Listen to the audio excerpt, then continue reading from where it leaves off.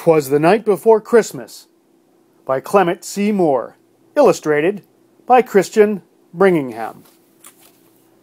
'Twas the night before Christmas when all through the house not a creature was stirring, not even a mouse.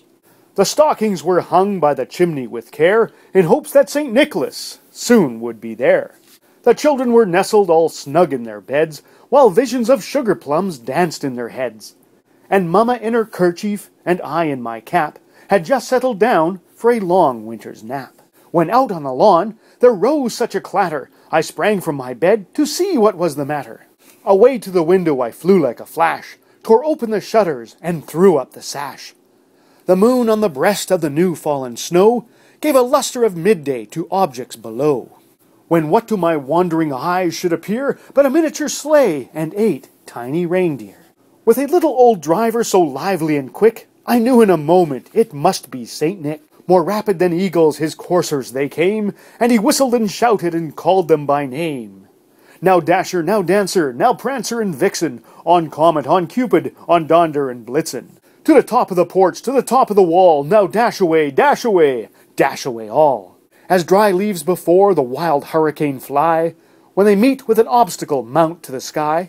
So up to the housetop the coursers they flew, with sleigh full of toys, and St. Nicholas too. And then in a twinkling I heard on the roof the prancing and pawing of each little hoof.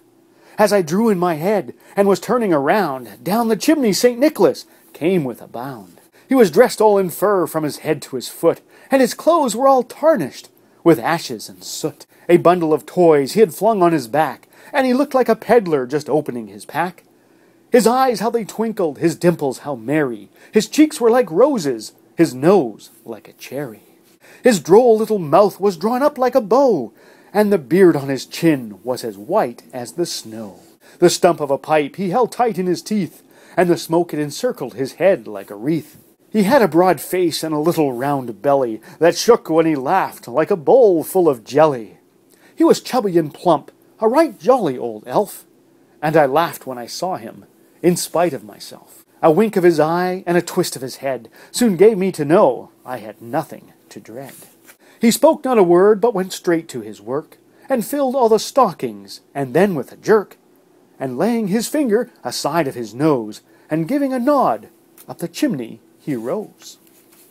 He sprang to his sleigh, to his team gave a whistle, and away they all flew, like the down of a thistle. But I heard him exclaim, as he drove out of sight, "Merry Christmas to all, and to all a good night."